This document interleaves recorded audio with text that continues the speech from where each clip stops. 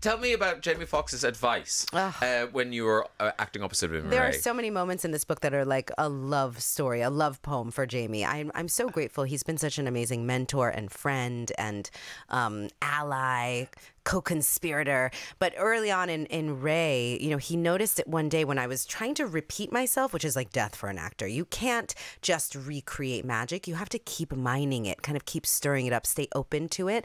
And he reminded me of that. He taught me that you have to stay curious, stay searching, stay open, and act as if everything's happening for the very first time, not look for something that happened 2 hours ago. So he's been a real tremendous mentor and had such an impact on me as an artist and as a professional. People always say, you're such a great leader on set, and I always blame Jamie because he is such a beautiful leader, so generous. Yeah.